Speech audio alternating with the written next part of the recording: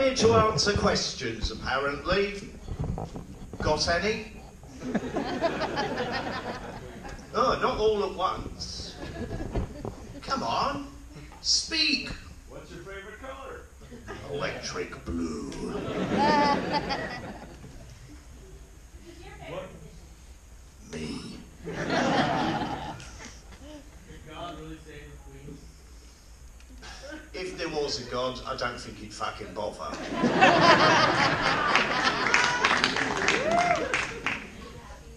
What bands did you play in? I can't remember. Currently, it's Public Image Limited. And with a bit of luck, I mean, that's why I'm here really, is to try and squeeze a gig into Iceland. So, sometime in the early next year, promoters, are you listening? And then you shall see some real talent. Do you know the Icelandic pirates? You have to be... Oh, the pirate party? Yeah. Yeah, what happened? I thought you were going to win. We kind of won, but not as much as we wanted to. Well, that's exceedingly crap pirates. Will you have a beer with me after the show? Never. I don't drink with strange men. Come on, don't be shy. It's only Uncle Johnny here. What's in the bags on your pant leg? A packet of ciggies. And the other is my diarrhea catcher. Imodium does not work. Thank God I'm not mic'd up back there, I tell you. Shake your hand. Yeah, it's what the one I just used.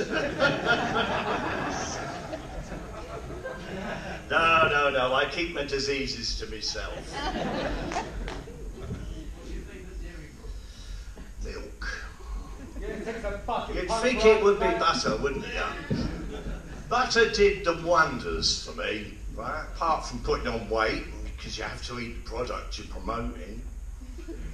But it did, it rescued me from an endless debt with large record labels. They would not let me go easy. And so a lot of that went into paying them off. And that kind of improved my life ever since. It's the first time I've managed to keep a band together for more than 2 records. Fucking hell, you know. So what are large record labels for, really, but breaking bands apart? Unless, of course, you like join the shitstorm and go with the flow, and then you can become bozo and shake hands with the Pope. Ah, what a mockery he's turned you two into. Not me, just you two. Which Bristol song do you like most? I like all of them. All of them. I don't pick favourites. And the best song I have ever written, I haven't written yet. And that's what keeps me going.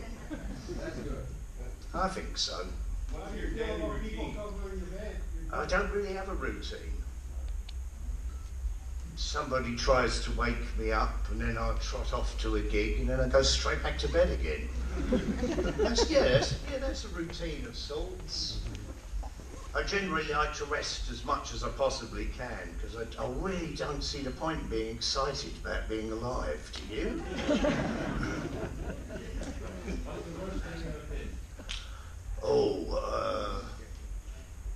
Probably also the best thing I ever did was joining the Sex Pistols. That was a part of me I didn't know I had in me, and the thrill of writing songs and even attempting to sing. It was the first time ever. I went to Catholic school, you see, and that meant if you had any singing voice at all, they'd co-opt you into the choir, which meant the priests had access to your private parts. So the art of not being able to sing was highly practiced by me up to that point. Any priests in the house? You waving your hand? You're an ordained priest. Oh, God bless you.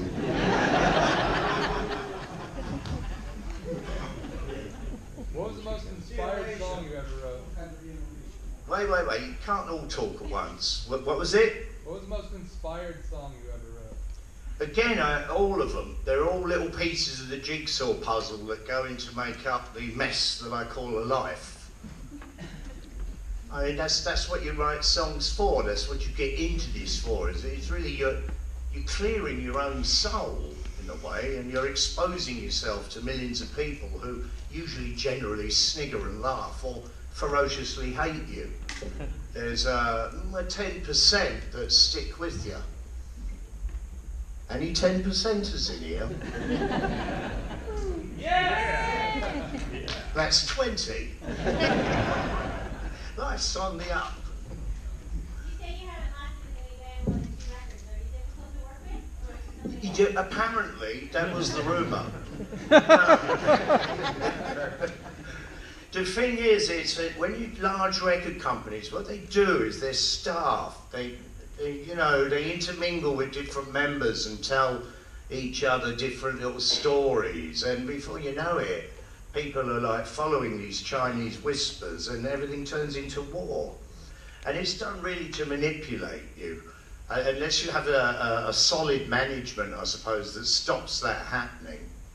But I mean, I don't like solid managers, apart from Rambo. And he's fucking solid. What's your creative process? Whatever happens, happens. I don't have specific sit down at the table and write moments. I think that's strictly for arseholes. You know, it's just daily life experience. Any conversation with someone can spark something off or trigger something brilliant in your mind. You know, that goes towards solving a problem again. My songs don't make problems, they solve them for me. And I know that works with an audience too. The way I like to perform is just right now, right up at me. I see your eyes, that tells me everything. So I know where I am in the world. Anything that keeps me further away from my fellow human beings is not going to work for me. Except sleep. Do you want to come and sleep with me? What would I do in an old folks' home? I'd masturbate like fucking...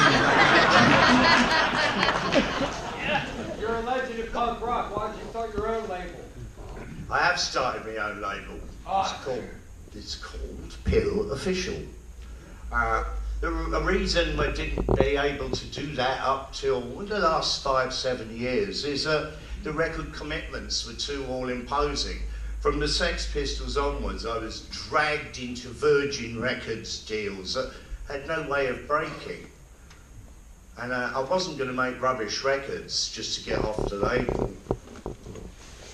So they kept me, and, you know, like a precious commodity, but wouldn't promote me.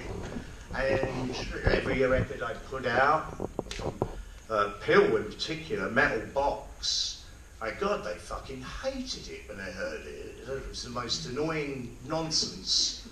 And Yeah. now that's one of the 80%.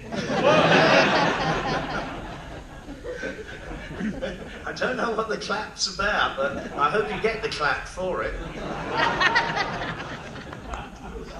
You know, whenever you do anything different, and I just naturally do things differently, I can't help it, I like being an individual. I don't follow no style trend. Unfortunately, many people follow me. Now, there I am on record labels, dealing with the subject, and they're hating what I'm doing, yet they're signing bands, I noticed over the years, that were very close to imitating the stuff I was coming up with. And that's bloody infuriating.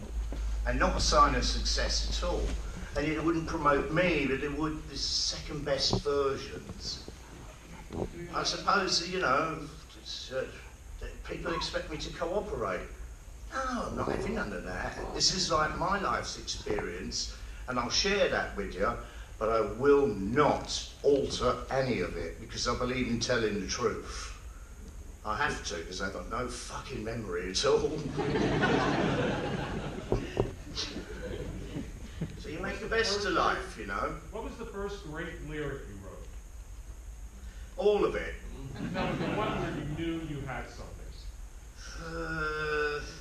It's a song, actually. I know what you're saying. That I realised I could write songs. It was about this girl that lived up the road, and she was a mate of Sid's, and Mandy was her name. And I wrote a song about murdering her because she made this vile cocktail thing of Southern Comfort, red wine and vodka. That's what started the diarrhea. Do you like the band Prodigy? I miss Sid like mad. I miss anyone, even my worst enemies. I can't stand the thought of people dying. I don't like it at all. I miss their space. It's, it's part of my nature. Death is an enormous mystery. I don't know if anything happens at all. Probably not. So I'm in no fucking rush to meet it. And that's my message, plain and clear. Live as long as you can. I don't care if you've lost all your arms, legs, and there's nothing but teeth and a rattly old brain. Live. This is all you got.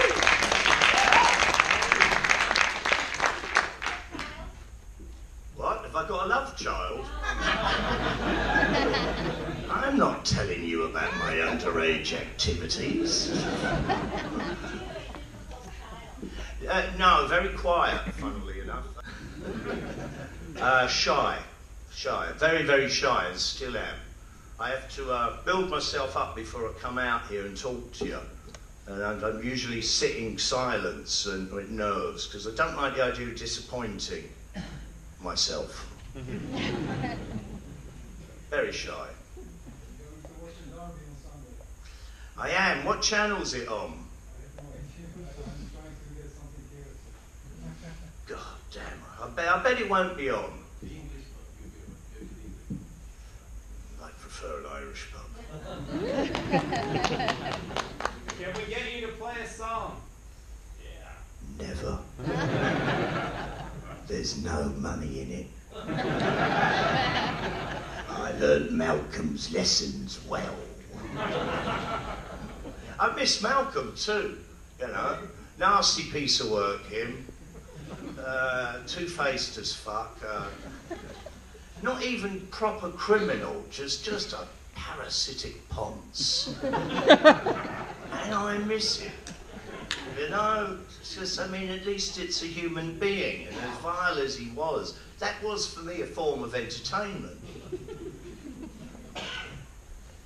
People are cheap. Did the incident in Chile give you a headache? No. What was the incident? When I went through the bottle like this? No, it was a silly glass, and the poor kid didn't mean it, and so the gig must go on. I was upset because the cup wasn't big enough. No, I'm not joking. I'd love to play the Jesus on the cross moment. Oh, I'm dying. The show must go on. Overdone as per usual. No, a lot of blood gushed out first and then nothing. But no, I never felt it. Oh, my head's as tough as a brick. Do you find your taste in other music changes as you get older? No, because my record collection is still there and I'm adding to it all the time.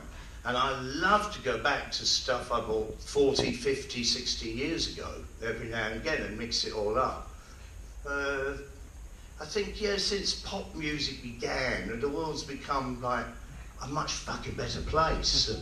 I remember having to listen to orchestras on the radio before, you know, for Radio Luxembourg and those things. So I've been around some time, but I love what people do with music. I do. It's the best form of education, and it can change the world for the better. Sting is very fond of you. Are you fond of him? Who? Sting. I thought you said string. Would that be one of his new sexual techniques he loves to make?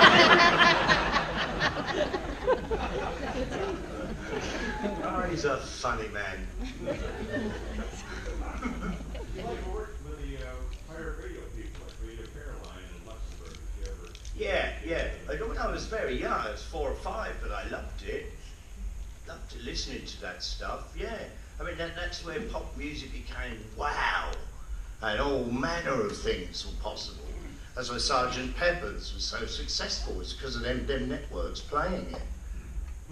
And then there was a brave effort on their part too, as what started out as a rock and roll versions band, suddenly bringing in umpa music, you know, thrilling. Go blow your French horn, John Lennon. Other than your own concerts, what's your absolute favorite show that you've been to? My what? Absolute favorite show that you've been to, other than your own? I'd say Cliff Richard's. Again, when I was very, very young. They're just 4 or 5. My mum and dad dragged us off to the Finsbury Park Astoria, and it was thrilling. Just one man on the stage, and you couldn't hear nothing of him. It was very great, that. That girls just screaming, and it terrified me. I remember being really frightened by the noise of so many young women screaming. Loved it though, loved it, and kind of even at that age I thought I'd love to be on that stage, but didn't think I'd ever have the nerve to do it. So yeah, no, that's a memory that's never left me. Who'd have fucking thought Cliff Richards would be such a big influence? You see what I mean, though, and I tell you about mix and match in life, and you know, you can get the good out of everything if you bother to look proper. But for me, my glass is always half full, not half empty. Do you know any Icelandic bands? 76. Who was exciting you? You changed music 30 years ago. Who was Yeah. exciting you these days? Probably Hawkwind's re-releases. No, listen, I don't do it that. I don't do that anymore. I don't praise young bands. I don't want to, because it does wrong things to them. It turns their heads, and you don't want to add an extra layer of conceit to anyone. It's best they all think we hate them. It means they have to work that little bit harder, and that extra bit of effort pays off. You mentioned the record labels signing acts that were stealing your sound. Yeah, well, approaching the musical landscape that Pill was What was the most interested in. success from the Johnny Lydon sound?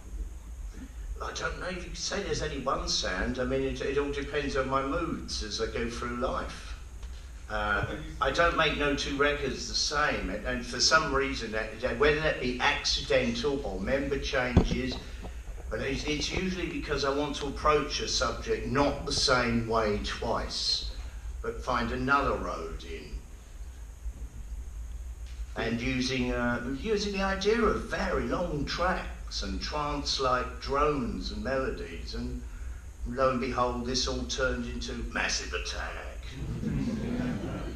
You know, and Smashing Pumpkins. They were definitely giving a nod and a wink in our direction, but never saying thanks. Do you know any Icelandic bands? Who? Do you know any Icelandic Oh, bands? yeah, oh, wait 1 second. No, and you too. Yeah, it comes to. Well done, Johnny. Manager. You too. I remember. Do you remember the sound of their guitar? Well, that was taken straight off Public Image. Totally. That rhythmic noise that Mr. Levine could kick up then. Fucking love the way that bloke plays. Shame he's not dead.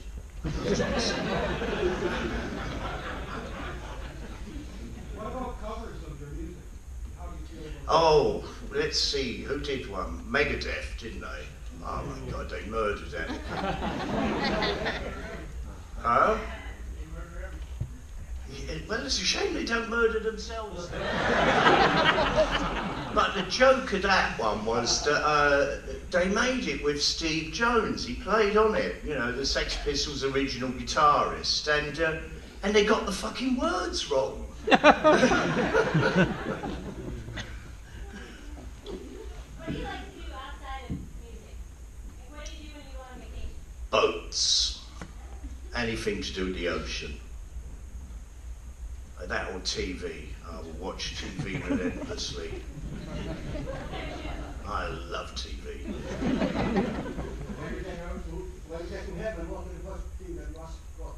Where's the channel control?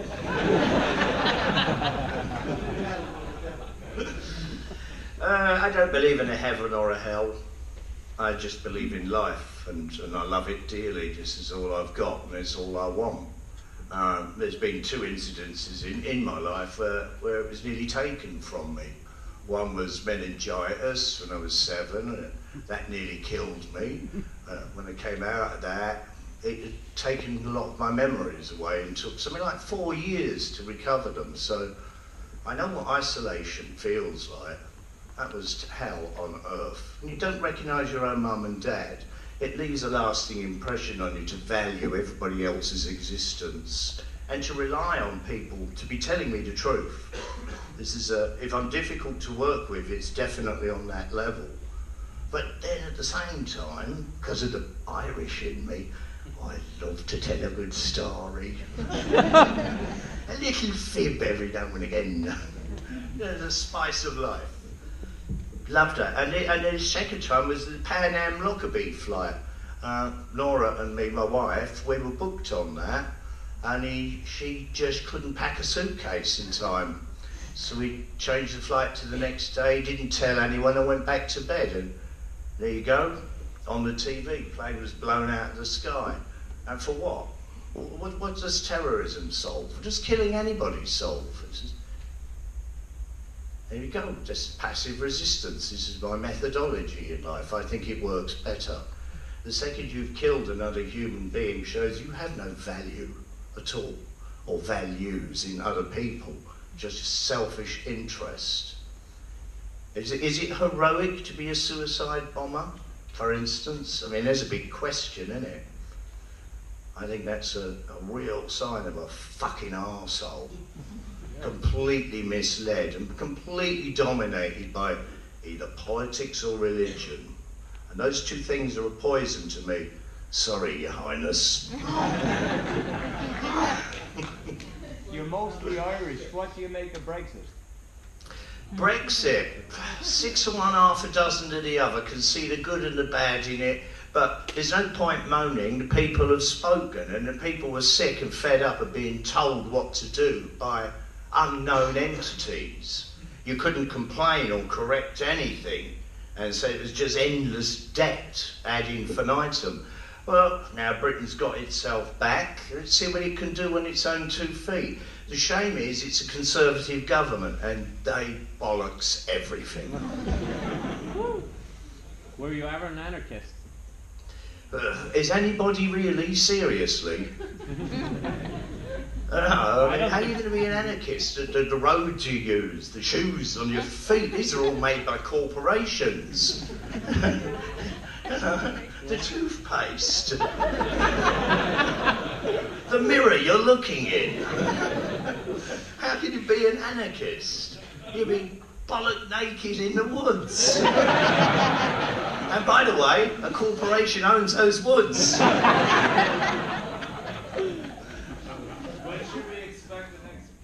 As soon as we finish touring. And I couldn't tell you when that is, but it'll be sometime next year. We like to make our records quick as we can. Just rush in and just whatever ideas are in our heads. So it's a brilliant situation for all of us now, Pill. Finally, with that record company pressure and endless debt, it's now sink or swim, really, and we survive according to the money earned by performing live. So we like to do that, continue touring all around the world as much as we can. That's what keeps us together. We travel together. We travel with the crew together on the same coach, wherever that takes us. But that creates brilliant work-type situations where conversations lead to deeper thoughts. And it's just a sheer pleasure to get into a recording environment and be able to unravel all those things and find that they all mesh rather well. Is Spotify the future? What? Is Spotify the future? Is what? Spotify. What? What? Oh, Wi-Fi! Only if you like the porno channels.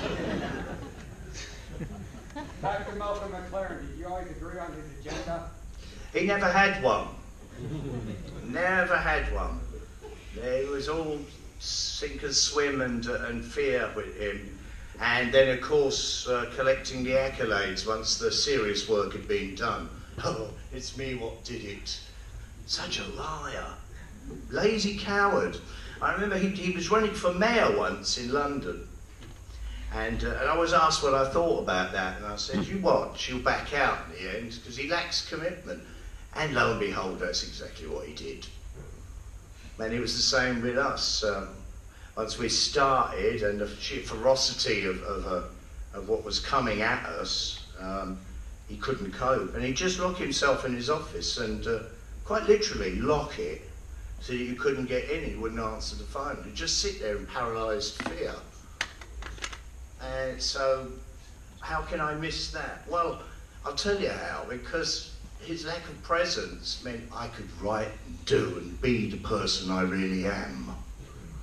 Alright? And then that cheeky fuck had the nerve to turn around later and say it was all his idea. I mean, hello, I'm John, I'm still going strong, ain't I? Woo! Yeah! Fuck yeah!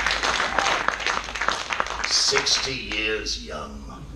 Why does the reminder wallet sound so good here today, so fresh? Because I'm on it. Anything more?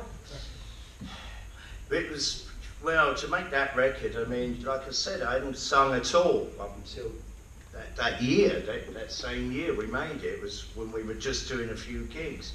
But I had to quickly find a voice, and I think I did real well. Definitely had a knack for writing. I mean, I can hit the point in a subject and do it really accurately. And a lot of those songs really forecast quite a few scenarios. So, but that was luck too, you know. I mean, it's lucky that they spotted me on King's Road in a I Hate Pink Floyd t-shirt. Oh, the irony of it. I love Pink Floyd. That's what Johnny Rotten does. What are your thoughts on Martin Hannett and Factory Records? Pardon? Martin Hannett and Factory Records. Any thoughts? No, nothing at the moment. Sounds like an empty bucket to me. How do you feel about music sharing? No, fuck off. That's mine. It's, I kind of think what I know what you're saying about, like, should music be free? Well, yeah, okay, you can have all the rubbish music you like free, but if someone's going to sit down and make something really excellent, then they've got every right to fucking ask you to help pay for the making of. We are human. And, well, with me, here we are, Pill. I mean, we put out stuff now and we make sure that that's to the absolute highest quality it can possibly be made at. And of course that affects our pocket because we don't overcharge for that. But that's surely what all these other top line bands should be doing but aren't. And so there it goes, you know. I'm the one sniggered at, but they're the fuckers cheating you. With so many punk rock frontmen who have died young, how did you survive? Drugs. Formaldehyde. I take a good glass of that every morning. I don't know, you know. The sheer will to live, really. Full on face the world. No cowardice in me. I don't take easy routes. I mean, I've done everything, really. You know, chemical-wise, I should have been conditioned a long time back. I drink like a fucking fish. I put so many bleaches on the top of my head. My hair's thicker than it's ever been. I don't know. I'm a mystery. so lucky to have me. Will you donate your body to science? Yeah, I will. Because the idea of a burial or even cremation, I think, is like kind of robbery. If it, you know, once you've gone, and share your body parts. I know damn well that medical students looking at my naked body on the slab are going to have a hilarious time.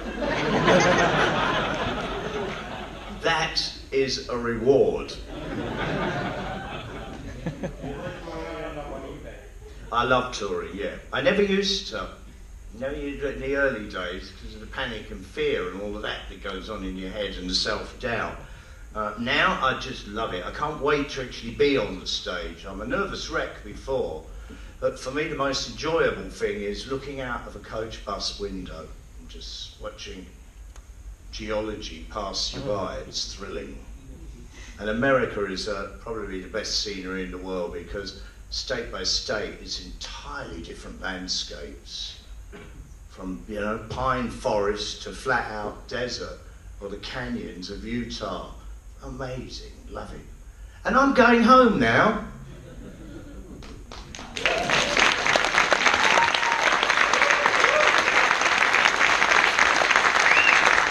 I'm going home via every damn bar in this town.